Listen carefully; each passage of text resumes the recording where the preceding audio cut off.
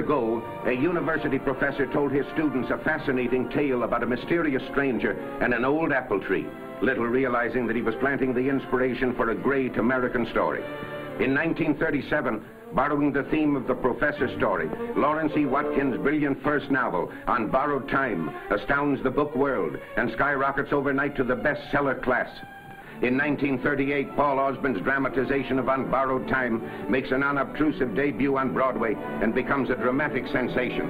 Early in 1939, Spirited Bidding brings the picture rights to Metro-Goldwyn-Mayer. To Lionel Barrymore, celebrating his 30 years of stardom, goes the coveted role of Gramps.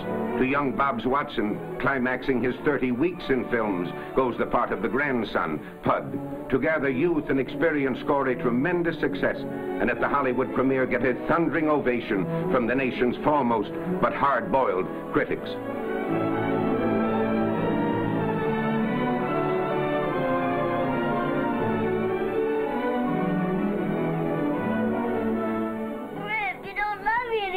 Boy, now I'm just trying to make you understand. Fred, you don't love me anymore. Of course I do, boy, but I got to go away. But I'll go with you, Grandpa. No, son, you can't do that now. You can't. Please, Grandpa, please. No.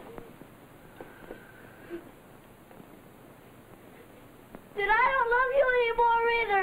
I don't love you anymore either. Come here now.